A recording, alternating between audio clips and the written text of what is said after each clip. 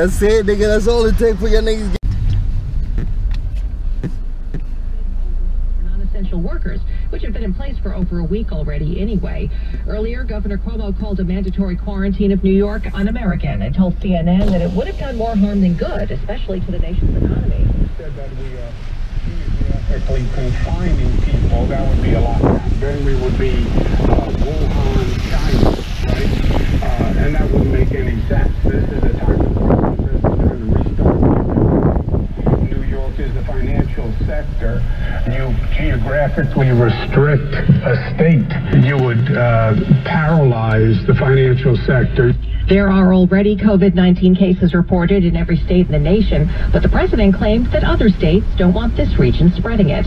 The governor announced new numbers today, over 52,000 confirmed COVID-19 cases in the state. That's 8,000 more than the day before. He had several other announcements at his latest pandemic briefing. The New York presidential primary will be moved to June 23rd now. I don't think it's wise to be bringing a lot of people to one location to vote. A lot of people touching one doorknob, a lot of people touching one pen. And New Yorkers will have until July 15th to file state taxes. Meanwhile, Cuomo announced there will be some COVID-19 only hospitals set up. It's smarter to keep the COVID patients separate. You don't want a person who goes into a hospital with one situation developing COVID because they happen to be exposed. And we're going to isolate 600 beds for just this treatment.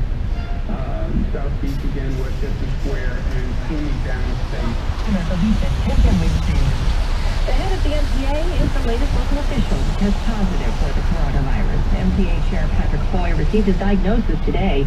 A statement from the MTA says he feels fine and is currently isolating and working from home. The agency says Foy was last in the office on Wednesday and did maintain a safe social distance, although he hadn't had any symptoms yet. The NYPD is now in mourning. A veteran police detective has become the department's first officer to die of COVID-19. Detective Cedric Dixon went into the hospital Friday, and sources tell 1010 Wins that in addition to his virus symptoms, he had undiagnosed diabetes.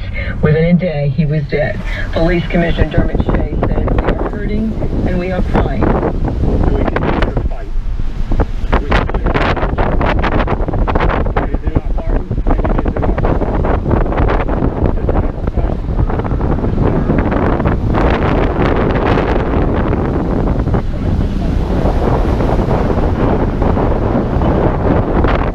Dixon was 48 years old and was assigned to the 32 Precinct Detective Squad in Washington Heights.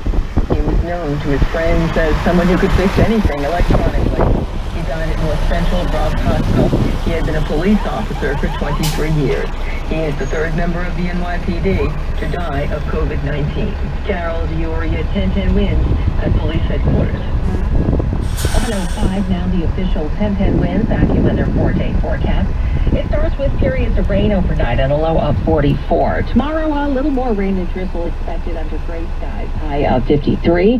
A cloudy evening after that with a low near 50. Then milder temperatures for Monday, a high of 64 and at least some sunshine.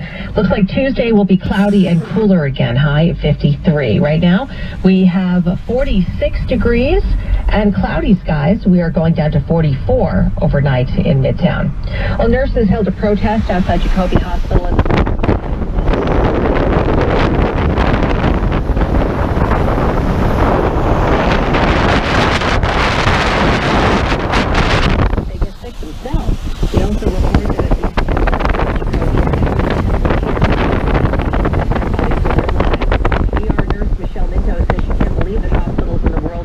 country after rationing protective equipment for their healthcare workers. My co-workers are the squalling.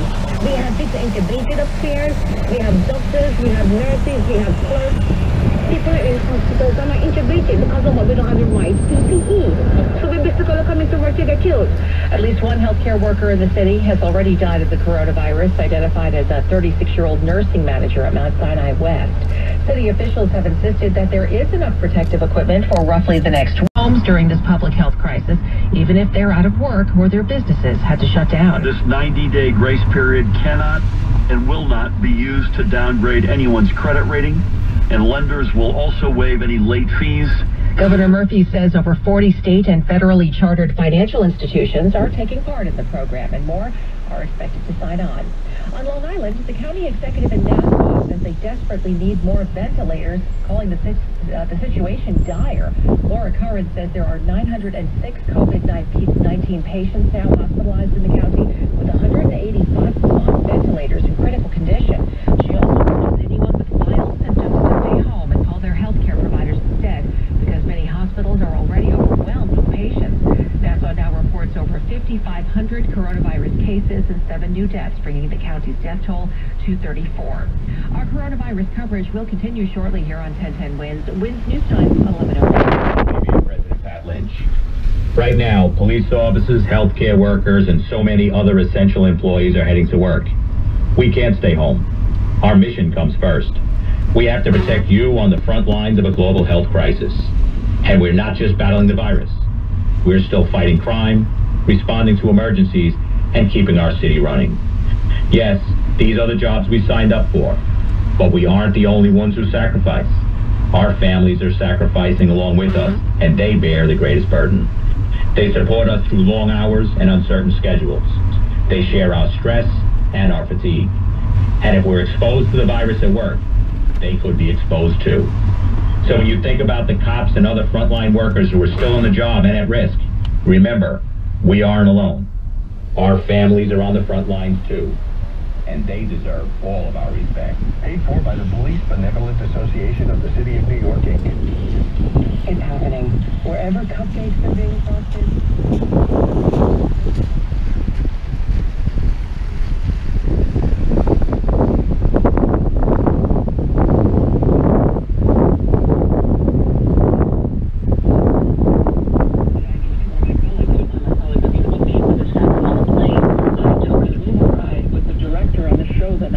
He too lives here in the Philly area. One of our great cameramen is a Philadelphia area native. He happened to be